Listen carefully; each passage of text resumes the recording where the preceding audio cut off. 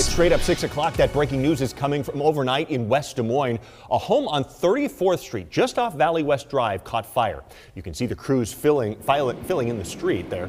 Now, firefighters tell us that the homeowners woke up to weird noises in the backyard just after 1:30, and they saw the flames and they quickly got out of the house. Crews say most of the damage is to the back of the home and the attic, and they're working to figure out how those flames started. State and local officials have been warning everybody that there is a heightened fire risk right now. In fact, this morning, 8 counties in our state have active burn bans. The National Weather Service says the dangers last through tomorrow because of the high winds and the dry conditions we've been seeing. Counties right here in the Des Moines metro are not included so far. The closest one is up in Hardin County.